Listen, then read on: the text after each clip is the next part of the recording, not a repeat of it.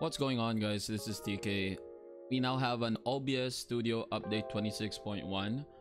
So we will not have the ability to use a separate audio track for the VOD when using Twitch. So you can play audio live from an application like Spotify, but OBS will not include that audio on your Twitch VOD.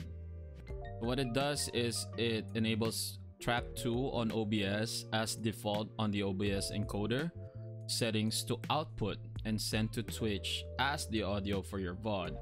That means if you exclude your music player from that track, it will not be uploaded to the VOD. Now, there is a caveat to be able to work this feature. You will need to have a software like Voicemeeter Banana or another application that has the ability to create virtual audio cables to separate different audio sources in your computer. I used a VB cable from VB Audio software and purchased a VB cable A+B to split the audio channels. Now, although the single cable is free on the website, this setup requires you to donate $5 to be able to get a VB cable A+B so that you can have 3 virtual audio cables in total. It's really cheap in my opinion, and it's a good option for setting up virtual audio on your PC. There are different applications around virtual audio, and also I didn't want to set up Voicemeeter Banana because I'm lazy. Now, there's a really good video on how to set this all up, and for the sake of making this video short, I will direct you to the video from Ghost Gaming. The link is down below. A shout out to the creator. So watch that video and then get back to me. So now that you have all your virtual audio sources set up, and more importantly, your audio player like Spotify is on a separate audio cable, we can set it up on OBS so that we can take advantage of the Twitch Vod track update.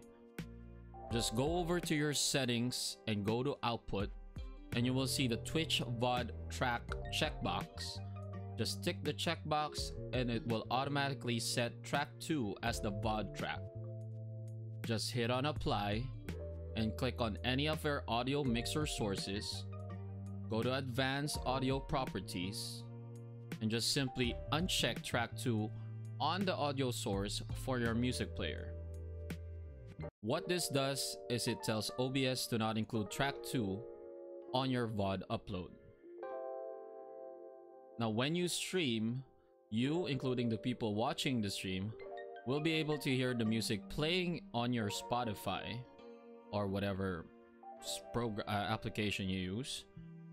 But when the VOD gets saved and uploaded into your Twitch, it will not have the music audio on it.